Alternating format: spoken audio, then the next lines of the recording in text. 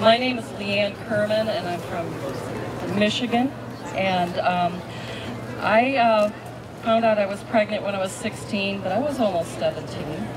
And I took it to my boyfriend, and so we set up a meeting with all the parents. And he spoke out and said that we had talked it over and we were going to have an abortion. We felt that was the best thing to do. My face dropped. I did not know. It was a big setup.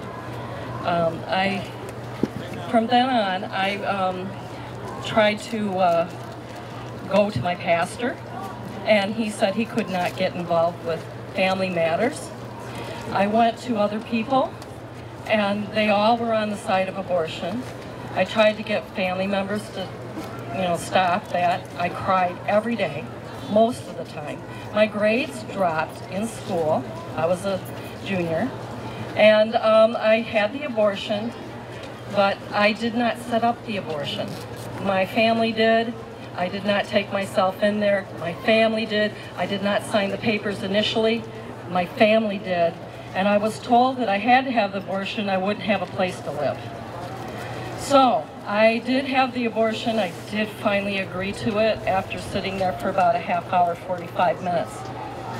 When I came out of the abortion suite, I have a flashback of the bloody sheets that were underneath me, and to this day I still see them in a very disruptive manner. That's called flashbacks, and it's very intrusive.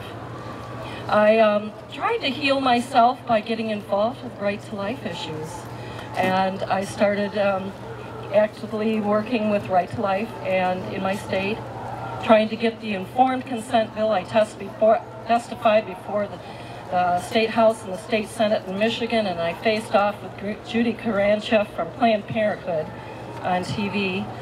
It was a very difficult time for me. I actually got very ill after that.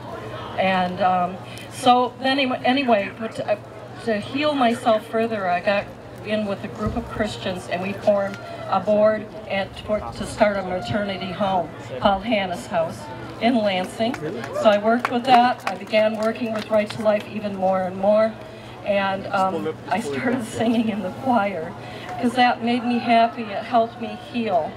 And so I still had to deal with my family. They kind of shut me out of family things.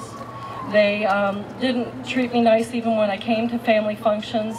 But I learned to forgive them. And they all are pro-life now after all the work that I've done. But in any event, I got tired of being silent. And I will be silent no more.